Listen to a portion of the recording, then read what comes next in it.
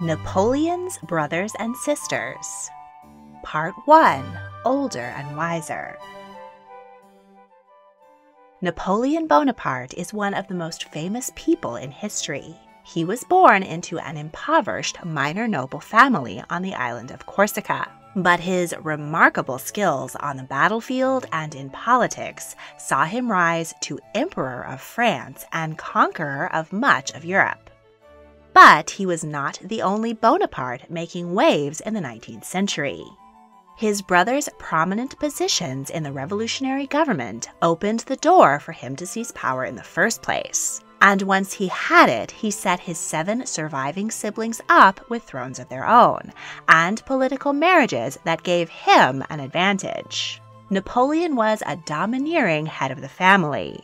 He demanded that his brothers and sisters submit to his will, and often clashed with them about how to run their own kingdoms and families, even pushing one of his brothers to defect to his greatest enemy, the British. All in the name of establishing a new Bonaparte dynasty to rule over Europe. Let's take a look at the emperor's childhood and meet his oldest brothers and sister. Carlo Bonaparte was the 3rd son of a noble family from Tuscany who were living on the Genoese-controlled island of Corsica. At 18, he married 14-year-old Maria Letizia Romolino, the daughter of an old noble Corsican family. Letizia was an outspoken firebrand. Her most famous son inherited her personality. Carlo received a large inheritance from his father, and Letizia's dowry provided the family with 31 acres, including a mill and a bakery, which provided for them comfortably. Within months of their wedding, Letizia gave birth to their first child, Napoleon. He was born and died on August 17, 1765. His grieving parents baptized him Napoleon, which was a popular Italian name of the time. Had he lived, his younger brother and future conqueror of Europe would have had a different name. In this age of high childhood mortality, it was common practice to name younger siblings in honor of their deceased older siblings. The couple's second child, Maria Anna, died of an unknown illness 2 days before her first birthday. In 1768, Genoa gave Corsica to King Louis XV of France in payment for a debt. The Corsicans, who were already pushing for independence, were outraged by the French takeover. Those who spoke out against the new regime were forced to flee the city of Ajaccio for the mountains. Carlo, Letizia, and their newborn son Joseph were among the refugees. From there, they launched a guerrilla campaign against the French. Letizia, pregnant, fought by her husband's side. But the revolt failed. The family returned to town and accepted their new French overlords, just in time for Letizia to give birth to her 4th child, Napoleon. Letizia struggled to breastfeed and hired a wet nurse and servant who raised the children, while she saw to the household duties. When the children were about 8 or 9 years old, they were each sent to France to be educated at boarding schools, as was common practice among the upper class at the time.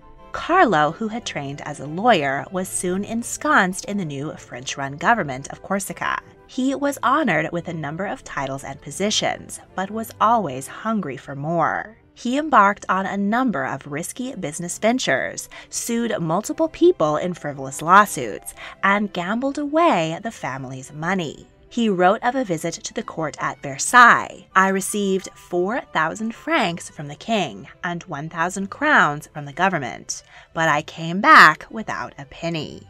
At 35, Carlo began to grow weak and suffered constant pain. He traveled to southern France for treatment, but died in 1785, age 38, of stomach cancer. He left Letizia and their 8 surviving children penniless. Upper-class women of the time had few opportunities to earn a living without a man, and Letizia still had young children to care for. She resorted to taking in laundry and relied on the salaries of her 2 eldest sons.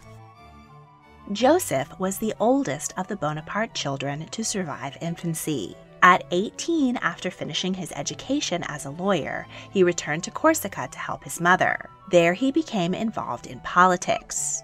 His younger brother, Napoleon, joined him. They disagreed with the leading politician, Pasquale Paoli, who was a royalist while the Bonapartes supported the French Revolution. They decried Paoli as a traitor, and his supporters chased the family out of Corsica, pillaging their home and burning it down. The Bonapartes resettled in France just as the Reign of Terror was getting underway. In order to avoid being identified and persecuted as aristocrats, Letizia and her daughters claimed to be dressmakers on their passports, which were forged by Napoleon. But as they were still destitute and had to queue for food at the local soup kitchen, their disguise was effective. The only money coming in was from Napoleon's salary as a soldier in the French army. But fortunately, the little corporal showed great promise. After winning his first major battle, he was promoted to general. He was then able to move his mother and siblings into a modest chateau. Meanwhile, Joseph embarked upon a career in politics in Paris. He won a seat in the Council of 500, the lower house of the revolutionary legislature. He married Julie Clary, the daughter of a wealthy silk merchant. The couple had a happy union and 2 daughters. Joseph was named French ambassador to Rome, and he signed a treaty of friendship between France and the United States. Next, he won a seat in the Council of Ancients, the legislature's upper house, and from this position in 1799, he aided his younger brother Napoleon to overthrow the Directory and become the first consul and effective ruler of France. To thank him, Napoleon gave Joseph the former royal villa Château du Villandry. For his mother, Napoleon rebuilt Casa Bonaparte in Corsica. He instructed his newly appointed puppet ruler there that he could not make any appointments without seeking Letizia's approval. In 1804, Napoleon had himself declared Emperor of France. He then went to war with Austria to continue expanding his empire. King Ferdinand IV of Naples agreed to stay out of the conflict, but eventually he sided with Austria. When Napoleon won the war, he turned his wrath on Ferdinand and kicked him off his throne. Being of Italian origin himself, he was all too happy to take the peninsula under his control. He sent his big brother Joseph to nominally oversee the invasion force, and then named him King of Naples and Sicily. Joseph was greeted warmly by the Neapolitans, who hadn't been crazy about Ferdinand. Joseph kept existing officials in their positions and didn't want to be seen as a foreign invader. He reformed the nation to bring Naples the benefits of the French Revolution without its excesses. He abolished the feudal system, nationalized church land, gave former monks jobs as teachers, and promoted education, including for girls. He launched a public works program which built highways and installed streetlights. His many changes doubled the national revenue. Though there was no constitution in place and Joseph was an enlightened despot, he did not abuse his power and was well liked. After 2 years on the throne, Napoleon called on Joseph to leave Naples and take the throne of his newest conquest, Spain. Joseph was very reluctant, but he couldn't say no to Napoleon. In Spain, French rule and thus King Joseph were incredibly unpopular. The Spanish wanted the Bourbon King Ferdinand VII back on the throne, and the Catholic nation resented the Bonapartes' secularism. Pamphlets nicknamed Joseph Joe Bottle and painted him as an indolent alcoholic, when in fact he rarely drank. The Peninsular War broke out and the royals were forced to flee Madrid. Joseph, not much of a military man, asked Napoleon to allow him to abdicate and send someone else. But the emperor refused and ordered Joseph to take back the nation. While he did retake the capital, Joseph's control over Spain was always shaky. After 5 years on the throne, his army was defeated by the British-led coalition, and he abdicated and returned to Paris. Napoleon named Joseph Lieutenant General of the Empire and left him in control of Paris while he went off to lose to the coalition army. Napoleon was exiled to the island of Elba, but within months he escaped and retook France for 100 days. He was finally defeated at the Battle of Waterloo in 1815 and was exiled to the more remote island of St. Helena. He died there 6 years later, probably of stomach cancer, just like his father. Out of power, Joseph moved to the United States. He sold jewels he had stolen from the Spanish monarchy to set himself up in style on an estate called Point Breeze in Bordentown, New Jersey. It was described as the second finest house in America after the White House. In 1820, Mexican revolutionaries offered to crown Joseph Emperor of Mexico, but he declined. In 1832, Napoleon's only son, Napoleon II, died. Thus, Joseph became the rightful emperor of France in the eyes of Bonapartists. Joseph spent his final years in Rome, sharing a home, Palazzo Bonaparte, with his mother, Letizia, who lived comfortably on her many shrewd investments and reached the age of 85. Joseph died in 1844, age 76. His wife Julia's sister Desiree was married to one of Napoleon's top generals, a man named Jean Bernadotte. In 1810, while Napoleon was at the height of his power, and most of Europe was keen to get on his good side, Jean was unexpectedly elected heir to the childless King Charles XIII of Sweden. In 1818, he became King Charles XIV John of Sweden and Norway, establishing the Bernadotte dynasty, which still rules Sweden to this day. Napoleon was born in 1769, 20 months after his brother Joseph. After them, the Bonapartes suffered another string of tragedies. Maria Anna was born and died on the same day in 1770. She was named for her deceased older sister. A third, Maria Anna, was born in 1771, but only lived for 4 months. Yet another stillborn son was born, but not named. By this time, Letizia had carried and given birth to 7 children, but only had 2 living sons, Joseph and Napoleon. She went on to have 6 more children, and thankfully, they all survived. Lucien, the third surviving son, was born in 1775.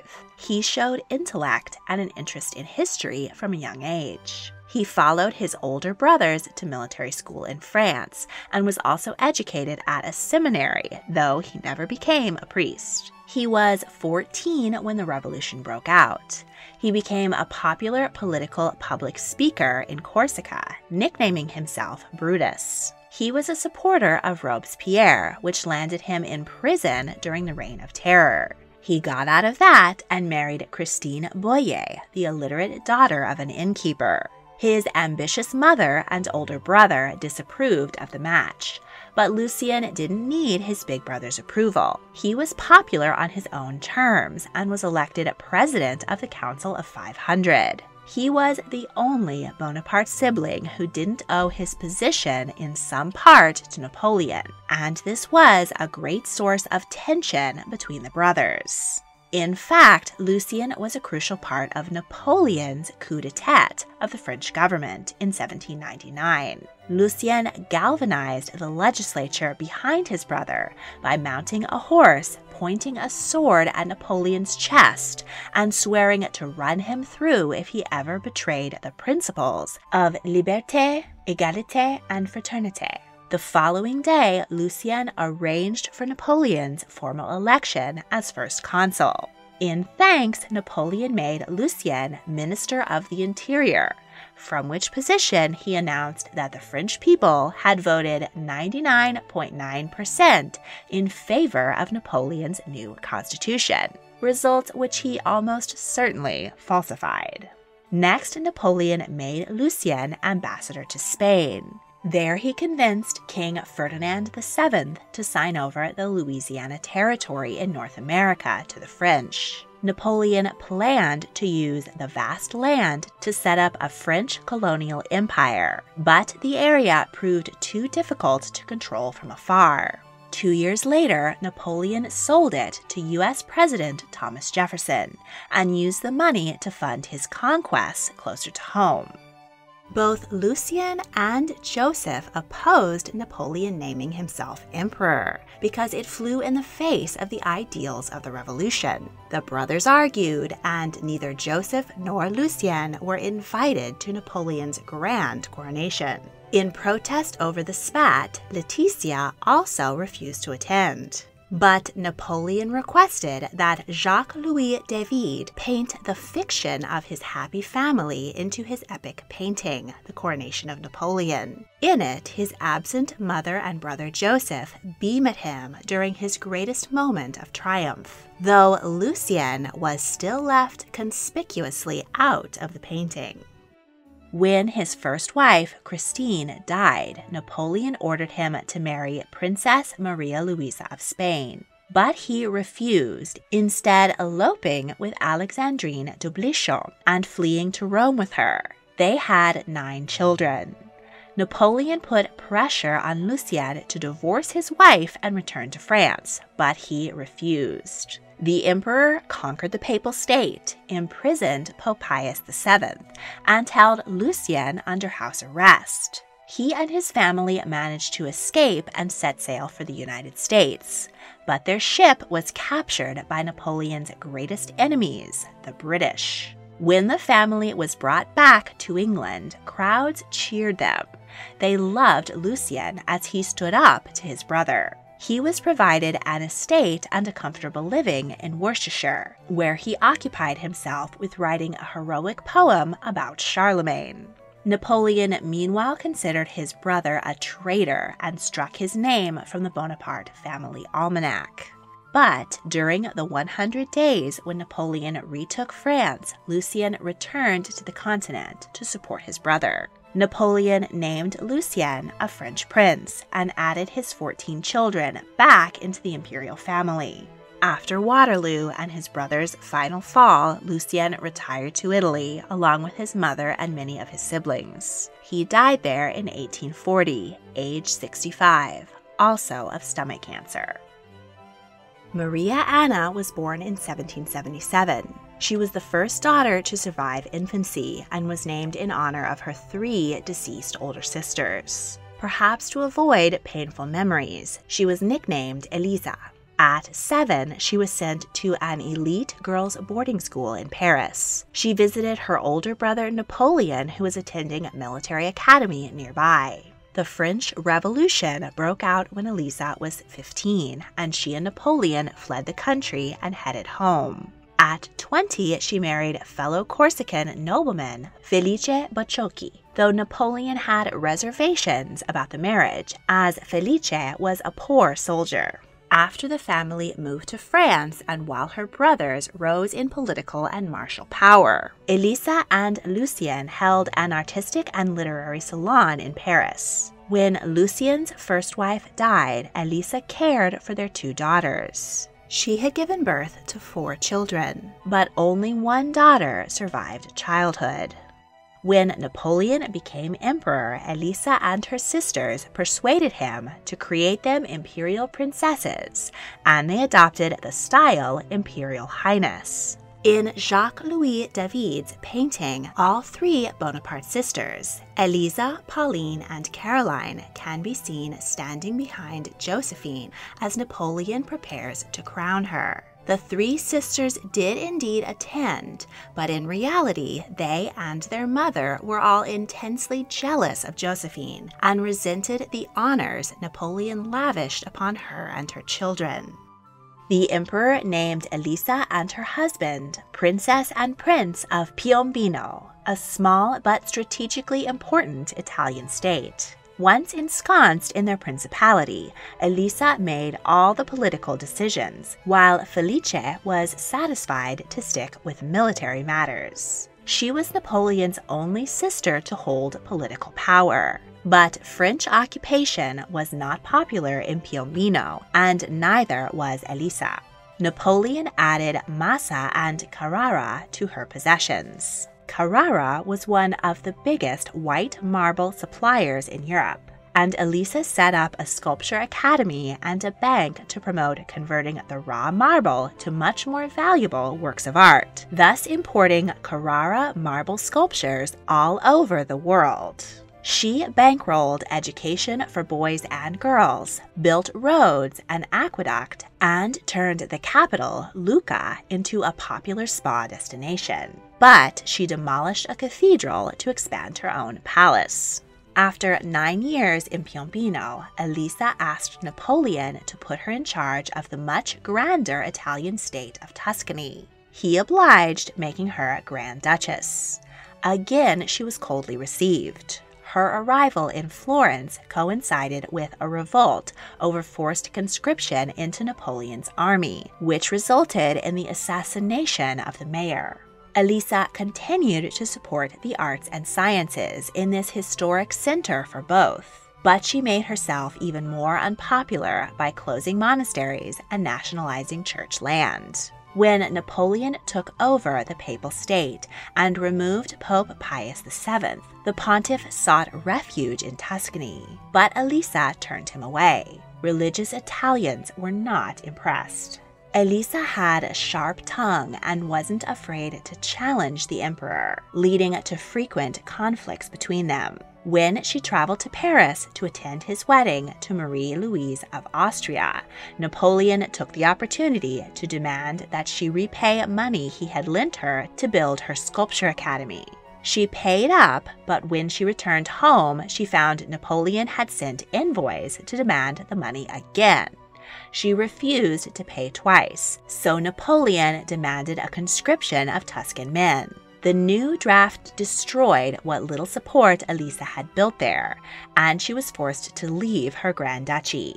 She went back to Piombino, and despite the animosity of the community, she bought and restored a villa. Her brother's wars in Italy forced her to flee again to Austria while pregnant. She was there when Napoleon was defeated by the coalition, and she was arrested and held prisoner for 5 months. Her 5th child, Frederic, was born during this time. Luckily, he survived childhood. Elisa was eventually allowed to return to Italy and be with her family. There she became involved in archaeological digs. She contracted a fatal illness at an excavation site and died at the age of 43, the only adult Bonaparte sibling not to outlive Napoleon.